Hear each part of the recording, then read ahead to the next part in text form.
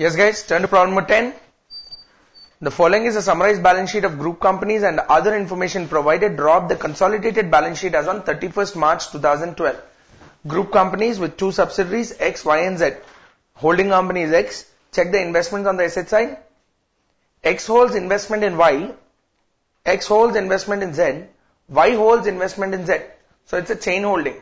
Indirect subsidiary being Z, direct subsidiary being Y.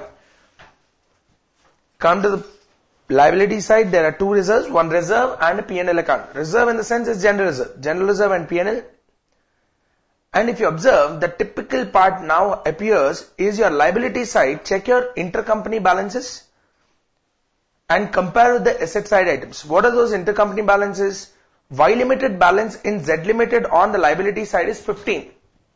That means I need to have it on the asset side in Y Limited balance sheet as Z Limited. Check how much is it. Z Limited in Y Limited's column on the asset side is 10.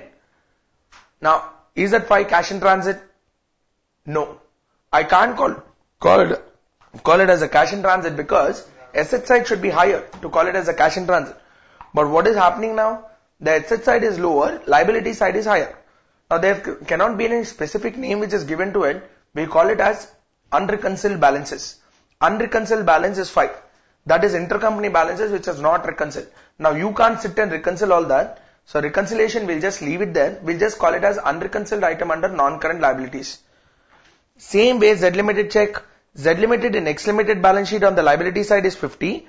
Similar way I need asset side. Z Limited balance sheet, X Limited is only 30. 20 is again unreconciled balance. So total unreconciled balance cancelling the intercompany balance is 25. Next, read the adjustments. X holds 1,60,000 shares and 30,000 shares respectively in Y Limited and Z Limited. Y Limited holds 60,000 shares in Z Limited. These investments were made on 1st July 2009. And on that day, the following were the balances. Reserve is 20 and 10. P&L is 30 and 16. On December 2011, Y invoiced goods to X Limited for 40 lakhs at cost plus 25%. With the closing stock of X Limited includes such goods valued at 5 lakhs.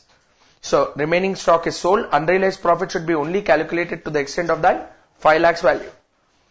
Z sold Y Limited an equipment costing 24 lakhs at a profit of 25% on a selling price.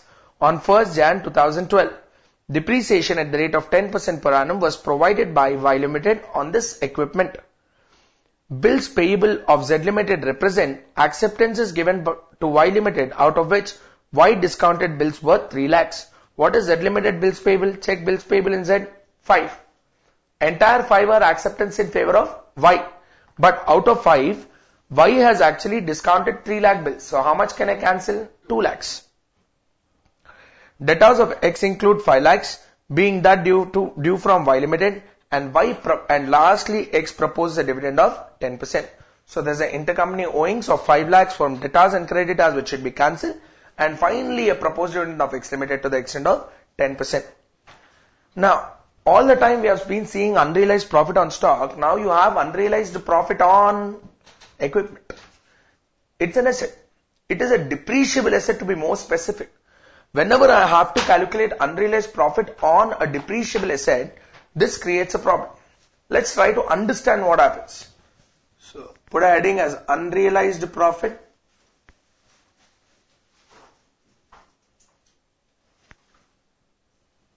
on depreciable assets.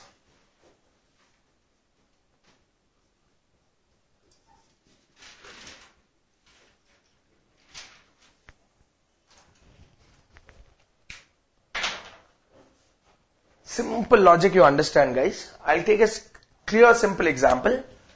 Let's say I have a holding company. This holding company had a depreciable asset. I'll call it as an asset, that's it. Asset for value of 100. This asset having a value of 100 was sold to subsidiary S at 120.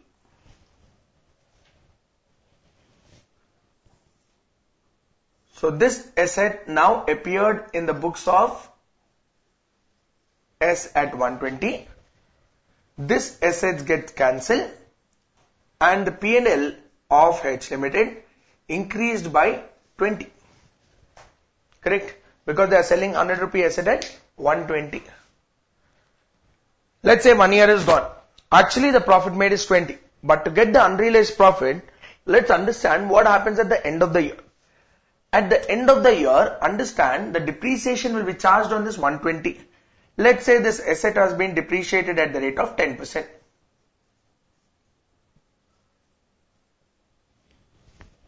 So what happens to this asset now? S Limited, once you charge depreciation at the rate of 10%, my P&L will reduce by 12 and my asset value will come down to 108. 10% depreciation, 12, 108 and the 12 rupees depreciation will reduce the P&L. If that asset was not sold,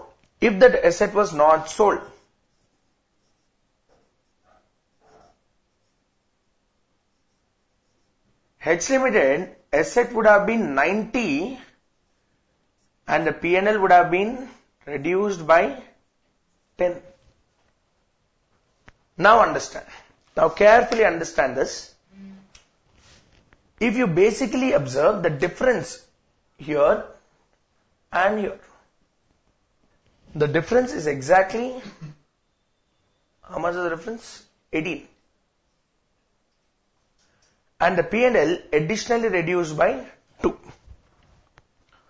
So how do we calculate unrealized profit here? What it says is unrealized profit is not 20, unrealized profit is only 18. Because when we consolidate, we need to ensure as if it is recorded at cost. What was the cost of the asset? 100, which would have shown only 90. But your asset now is showing at 108. So I need to reduce it by 18. That is the unrealized profit. Now how did we get this unrealized profit of 18 is a question. Unrealized profit is 18. Simple guys. What was the total profit? 20. How much is the additional depreciation charged? 2. Then what is the unrealized profit? 18. So in a simpler sense I can say unrealized profit on asset, on a depreciable asset can be calculated like this. It is profit on sale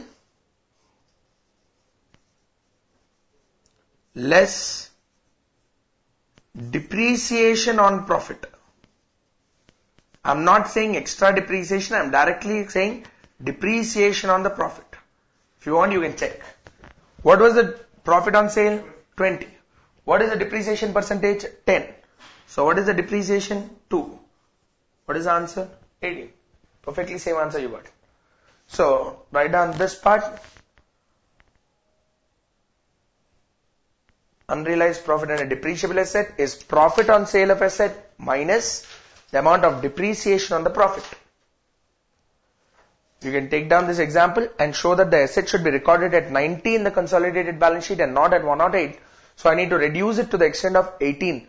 Though the profit was 20, additional depreciation, my P&L reduced by 2.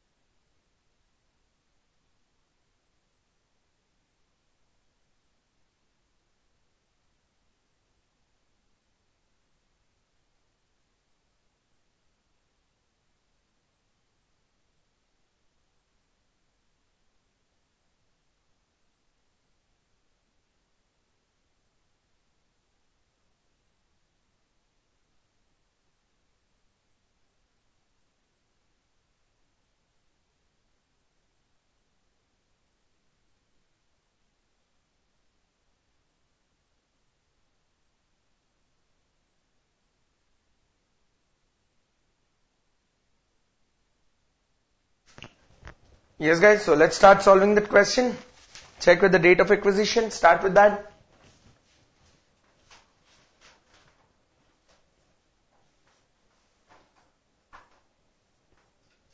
My date of acquisition. Check. The shares were acquired on 1/7/2009.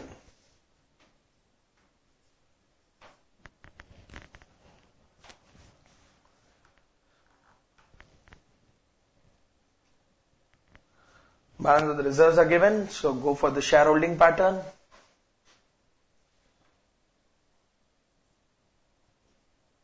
Shareholding pattern.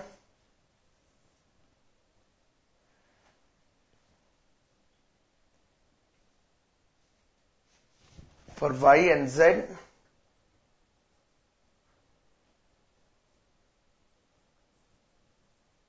Number of shares held and percentage holding.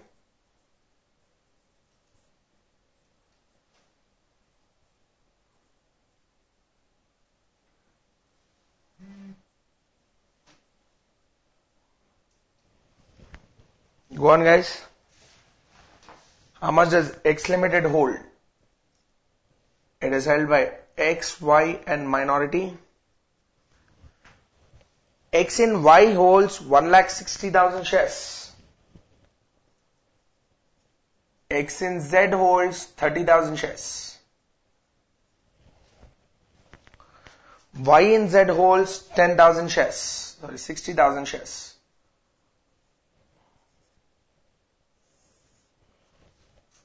Pick up the number of shares, total number of shares. Everything are given in lakhs. Each share is 10 rupees. Should be given in thousands. Should have been given in thousands then. Is in lakhs.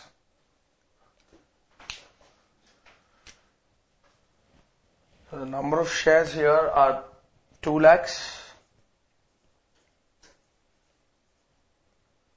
And number of shares given here are 1 lakh. Guys, each share is 100 rupees guys, not 10 rupees. Yep. So, my minority interest is 40,000 here and 10,000 here. Get the percentages. This is 80% and 20%. Here is 30, 60 and 10.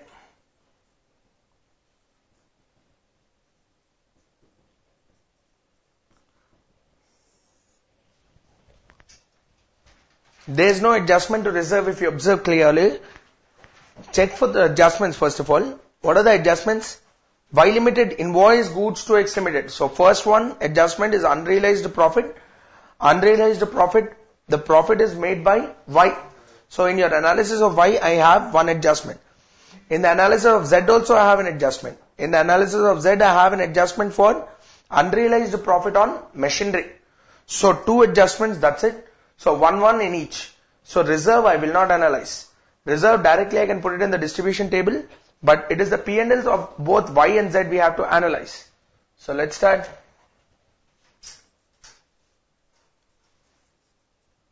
Analysis of reserves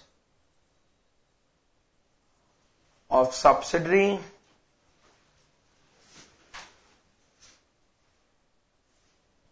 with respect to date of acquisition.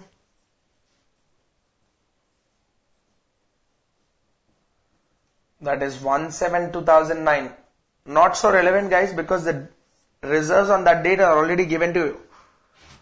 First one is P&L. Okay, first one, always the indirect subsidiary. I'll start with Z Limited. Under Z Limited, start with P&L.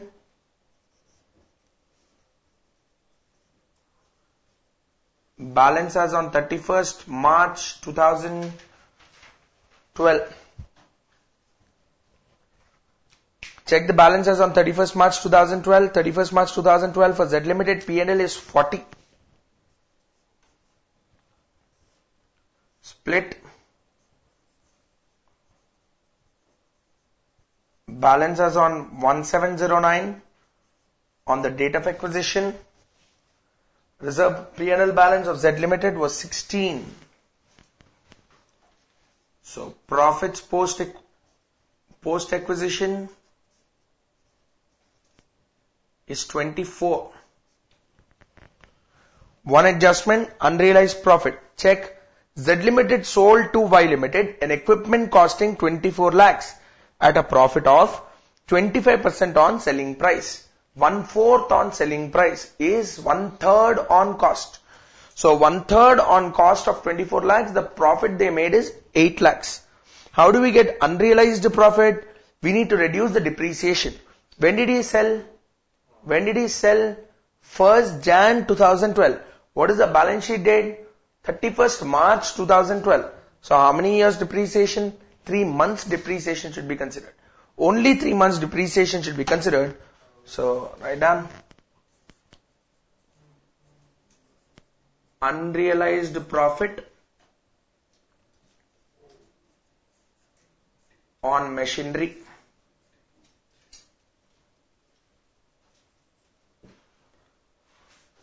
Profit they made is 8. Because 24 lakhs costing machinery, 1/3 is the profit on cost or 1/4 on selling price. 1/3 on cost is 8 minus the amount of depreciation charged. 8 into, what is the depreciation percentage? 10% into 3/12.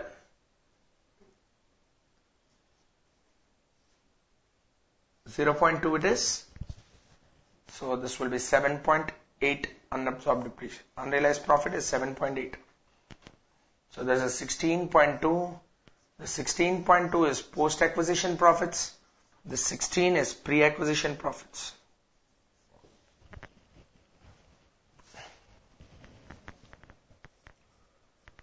Then come to the analysis of Y Limited reserves.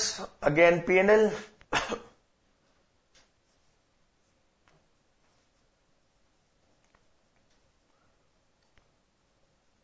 Balance as on 31st March 2012. Check the balance as on 31st March 2012. Y Limited P&L is 50. On the balance sheet date it was 50. Try to split. Balance as on date of acquisition 1709. Straightforward is already given to you. P&L balance in Y Limited is 30. So my profits post acquisition 20. Only one adjustment, that is unrealized profit now. But this unrealized profit is much simpler because it is unrealized profit on stock. Unrealized profit on stock. Calculate guys. The second para, right below the table. Y Limited invoice goods to X 40 lakhs at cost plus 25%. Guys, it is 25% on cost, but the goods are sent for 40 lakhs.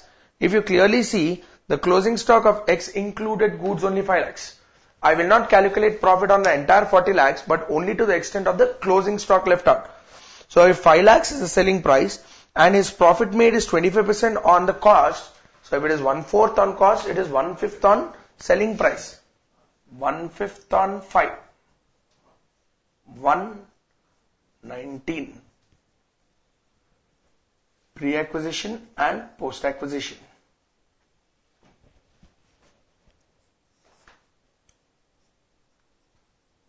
You can go for distribution of reserves.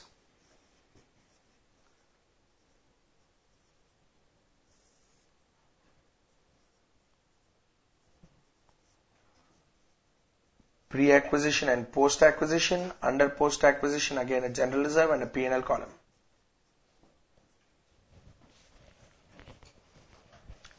First start with Z. 2 reserves. One is a reserve and the other one is P&L.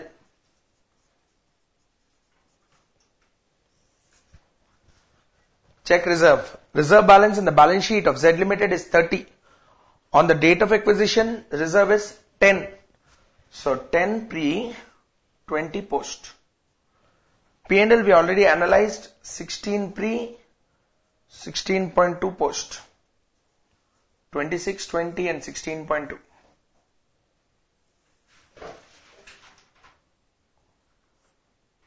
distributed between X and minority interest. 80-20. 20.8 and 5.2. 16 and 4.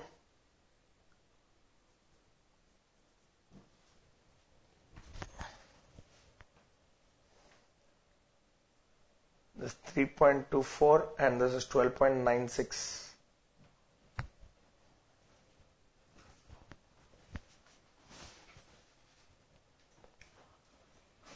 Then go for the distribution of Y limited. Y limited also similarly I have a reserve, I have a P&L. 1 second guys, I've taken the wrong percentages. Yep. My shareholding percentage in Z is 30, 60 and 10. I'll take that.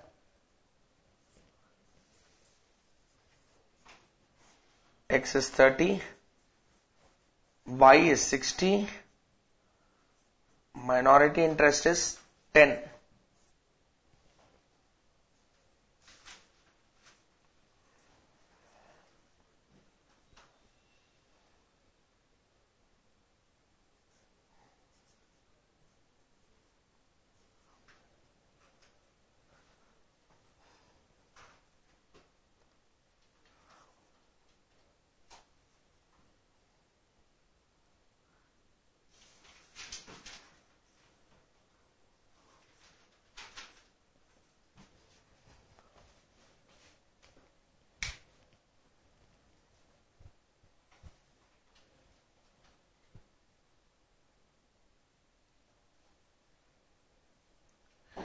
Right.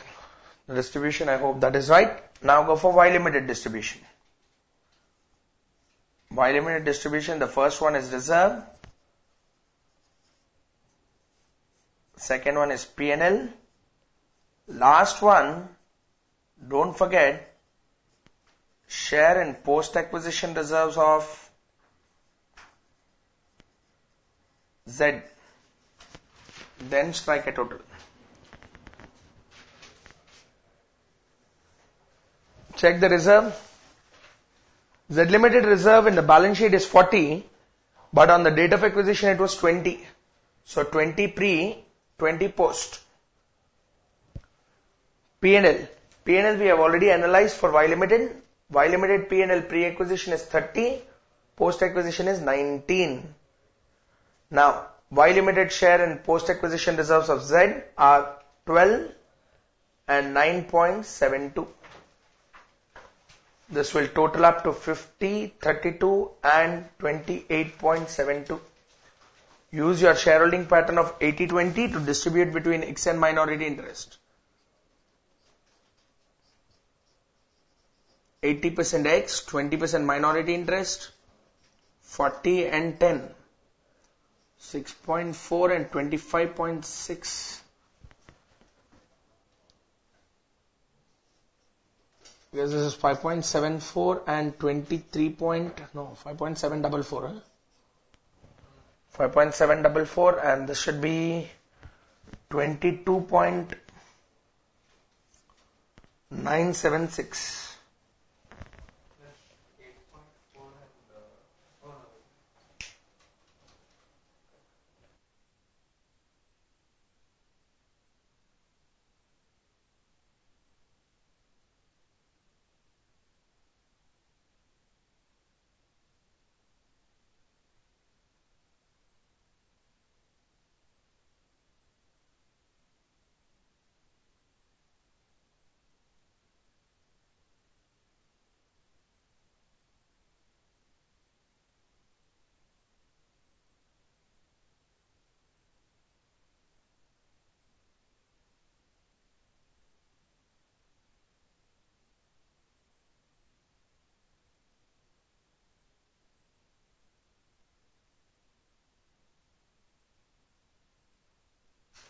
With that, we come to the end of distribution of reserves.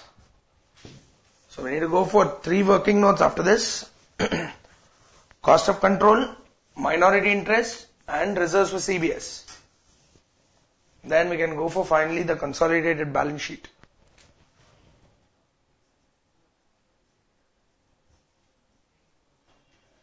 Cost of control, we need 3 columns. X in Y, X in Z, and last is Y in Z. There is no dividend adjustment, so directly start with cost of investment.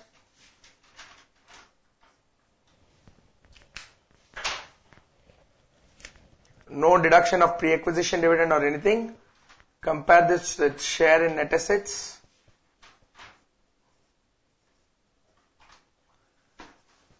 Share in net assets given as share capital and pre-acquisition reserves.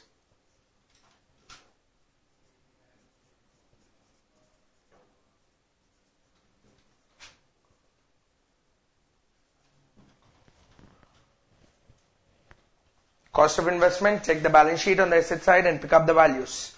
X in Y is 180, X in Z is 40, and Y in Z is 80. My share in the net assets, yes guys, each one we are writing in lakhs. So X in Y, 1,60,000, 100 rupee share, 160. So 30,000 shares, 30 lakhs. 60,000 shares, 60 lakhs. Pre-acquisition reserves, X in Y, 40. X in Z, 7.8. Y in Z, 15.6.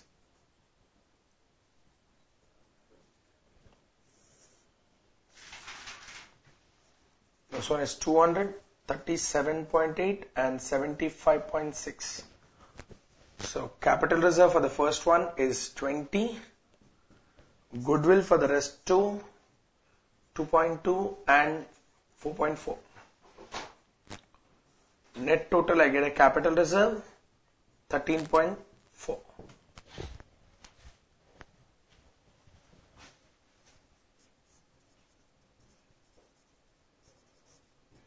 Minority interest,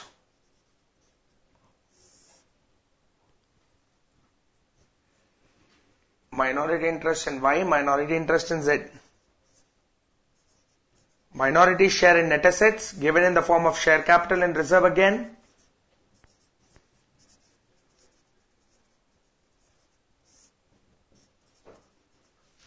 Reserve split between pre-acquisition and post-acquisition reserves. Again under post-acquisition I'll have a general reserve and P&L.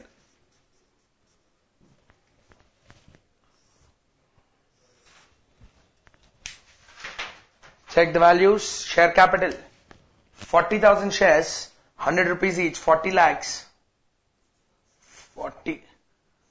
10,000 shares, 10 lakhs. Reserves and Y for minority 10, 6.4 and 5.744. 10, 6.4, 5.744. 62.144. In Z, 2.6, 2 and 1.62.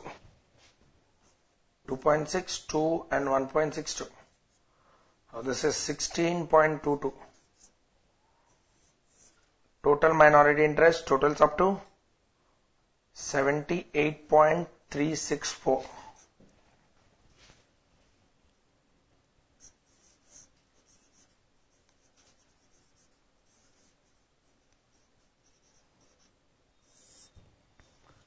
Then come to the last working note, reserves for CBS. Maintain 2 columns. One is a general reserve or reserve and the second one is P&L.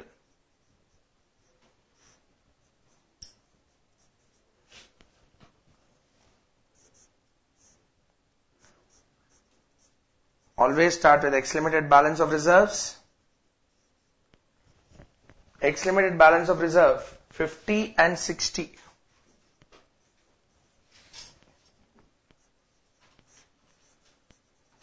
Share in post-acquisition reserves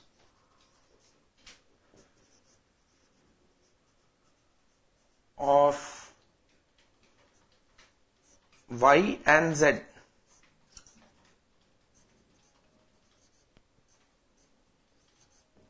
Share in post-acquisition reserves of Y.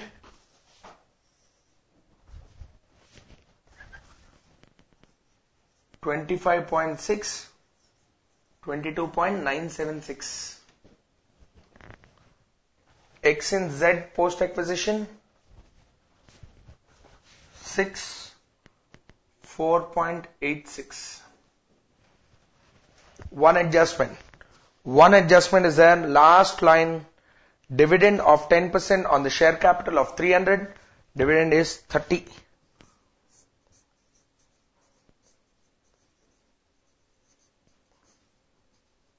Proposed dividend is 10%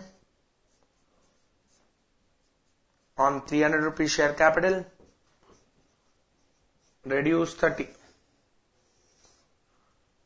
That should give you final answer. 76.2 is the general reserve total, and this is 77.836.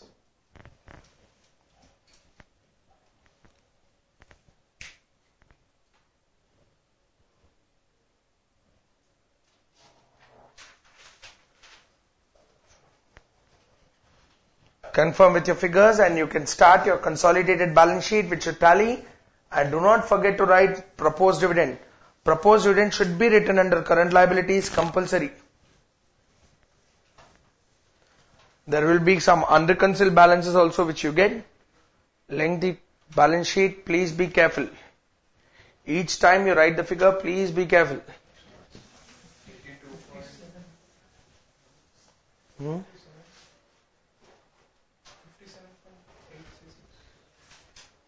This one, huh? That is 81.6. Correct. 81.6.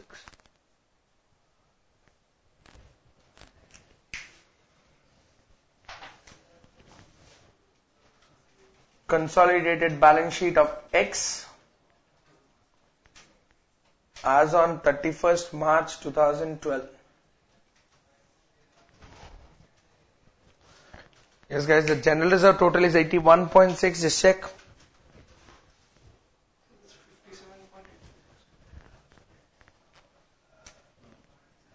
This is 57.836. Go for the balance sheet.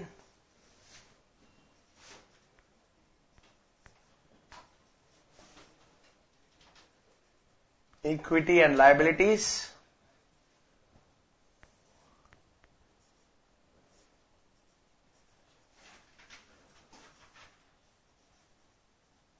Shareholders funds,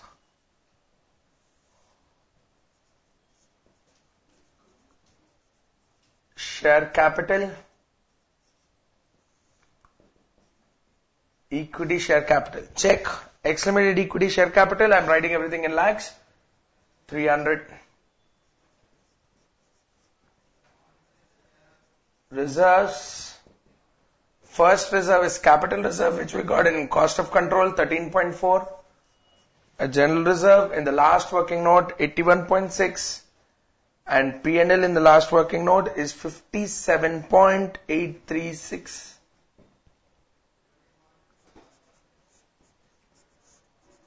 My next liability is minority interest. We've just solved for the minority interest, and the minority interest figure is 78.364.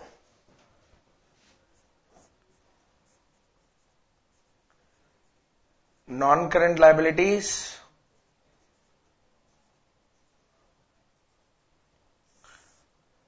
Unreconciled balances.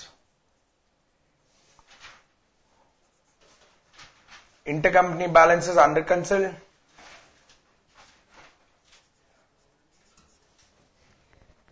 My intercompany balance on the liability side is 65, 15 plus 50.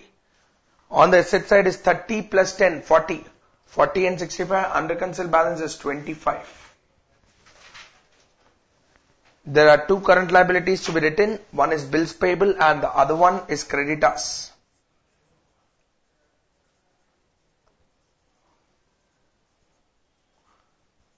Both of them have adjustments, intercompany owings. Be careful.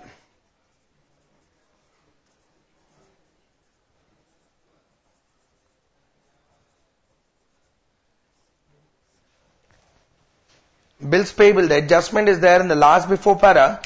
Bills payable of Z. Z bills payable is 5, which are acceptances in favor of Y, and Y discounted bills were 3 lakhs. Out of 5, 3 are going into banker's head.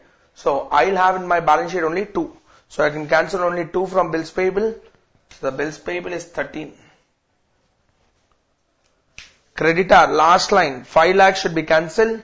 So my creditors is 45.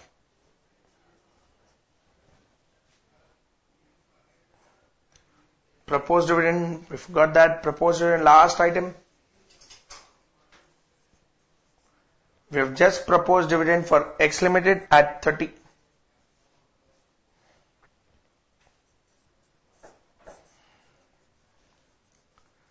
Assets, non-current assets, and under non-current assets, tangible fixed assets.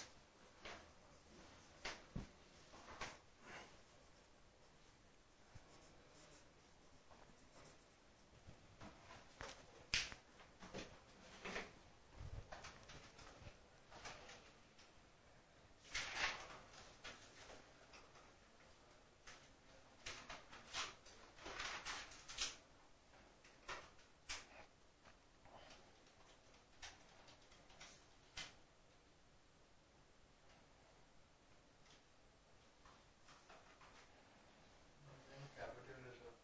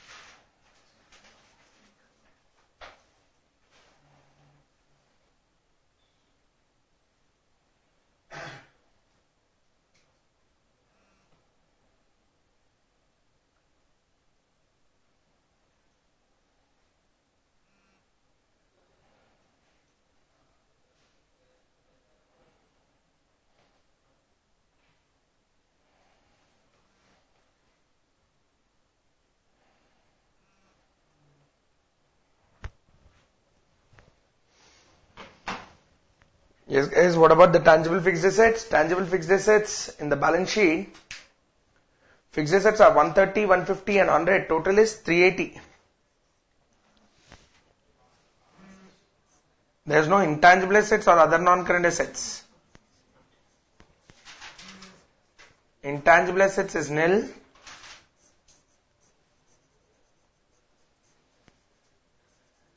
Other non-current assets is also nil.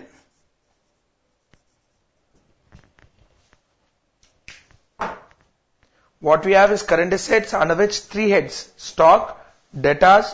Guys, 1 second. Fixed assets, we have an adjustment. Fixed assets, we have unrealized profit which should be reduced. What was the unrealized profit?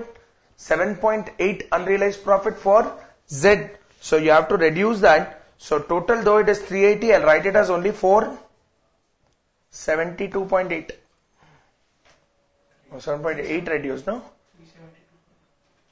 372.2. Reduce it by 7.8. 7.8 is unrealized profit. Then come to your current assets. Stock also we have to reduce, guys. There's an unrealized profit in stock. Stock. Debtors. Bills receivable.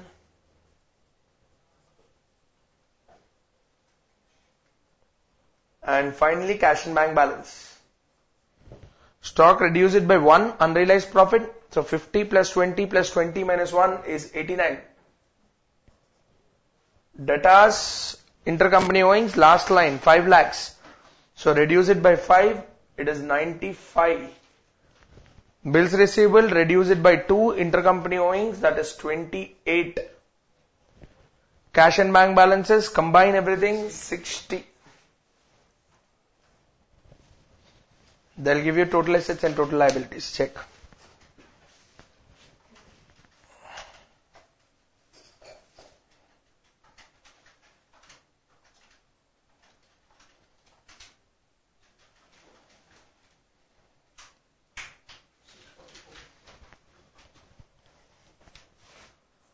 Balance sheet total is 644.2.